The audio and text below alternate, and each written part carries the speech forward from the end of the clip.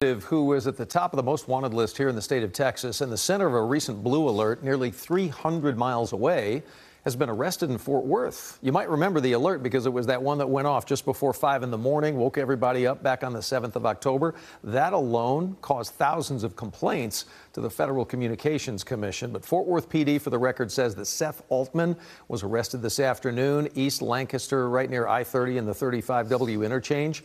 Altman was listed among the state's 10 most wanted fugitives.